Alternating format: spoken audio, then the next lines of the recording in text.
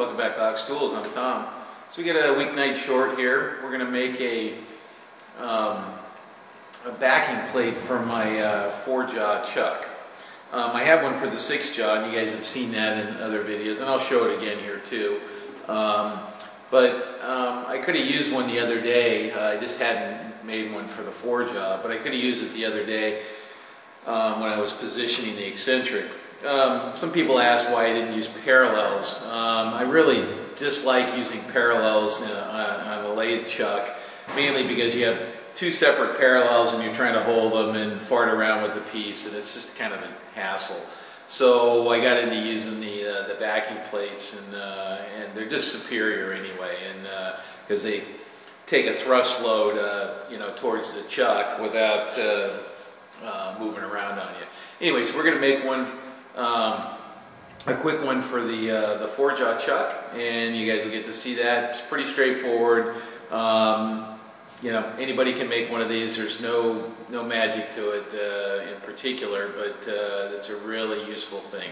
So let's suit up and let's go make us a backing plate. Okay, so here's what it's going to look like, and then I just drew these on the computer real quick in AutoCAD and then printed them out one-to-one. So these are the cutouts for the jaws here, and so I printed 2 of them.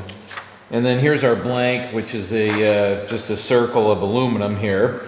And so what we're going to use, we're just going to bandsaw this out. Okay, those don't need to be, none of those contours need to be machined profiles. We might turn the OD just for fun, just so that it doesn't run out. But all this business in here can be bandsawed.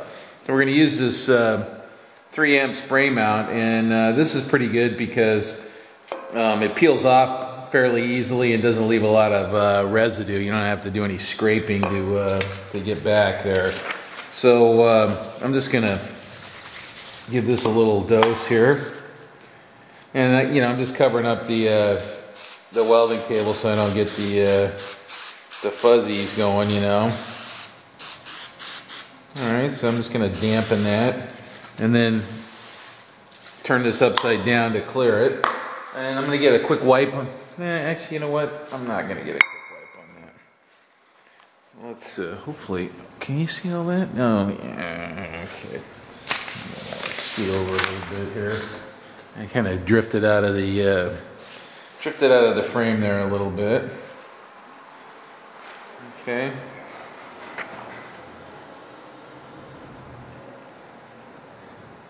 Now I had a circle laying around, and normally you'd cut this out of a square or something like that, so you just plop this down and then cut the whole profile all at once. But I happen to have a disc laying around that we're going to use. So let that sit for a minute, and then we'll go over to the bandsaw.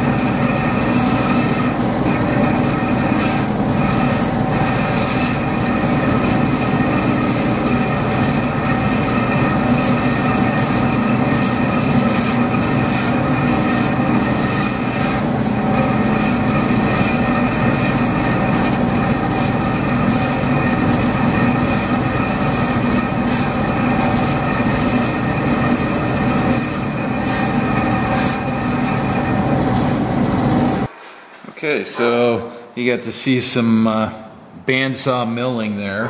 Anyway, this is kind of a check fit. Okay, we don't want it super tight, but that's the idea. Okay, so we'll go drill and tap some holes. I'll probably clip these little corners here a little bit too. So, all right, so we're just going to center punch. We're just going to center punch these tapped holes here. And when I draw them on the computer, I just put a tiny little circle at the center, just to give me a little target to line up on if I'm going to center punch with them. Okay, so now let's go over to the mill and we'll drill and tap those. All right, so over here in the mill, and now I got to figure out how to hold this thing. So I think we're going to go Simple Simon here. It's usually the best.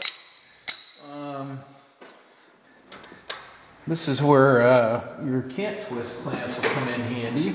Oop. Open this up, like so. And this is just one of my odd pallets for the mini pallet. Okay.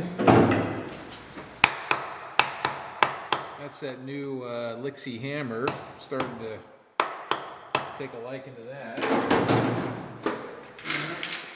I'm going to grab a couple of these, and then all we're going to do is just hang that over the edge like so.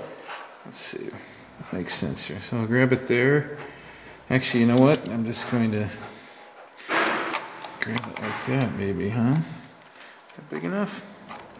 Yep, just barely. Let's make it simple, right? Like so. Crank that one down, and then maybe, I don't know, come over here. Now, let me get a couple of tools and then we'll get lined up on that. Alright, so we're just going to use a pointer to line up on here. And you see I'm not lined up right now. But what I'll do is I'll just slacken the clamps. Oop, you know what, I'm going to get the T-handle ones here. So I'll just drop that into the center punch mark just lightly. And then, you know, I'm going to switch these out for the others. And we'll have the little T-handle here. Get a little more purchase on them. All right, so pinch that down.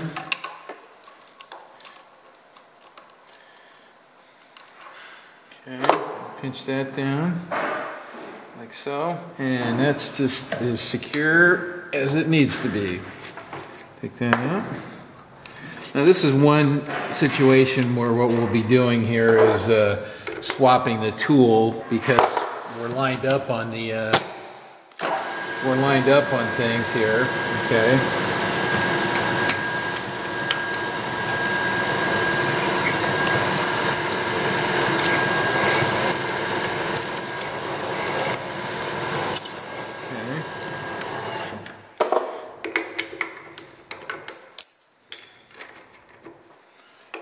Let's go ahead and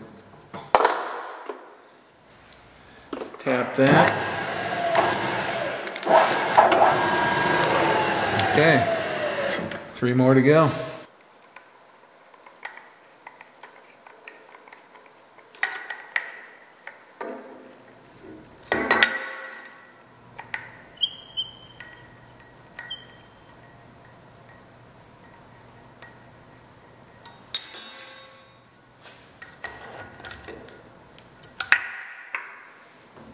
Okay, done.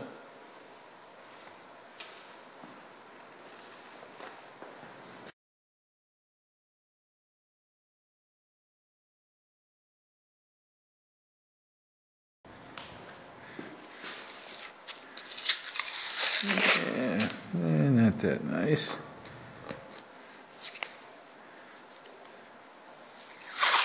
All right, well.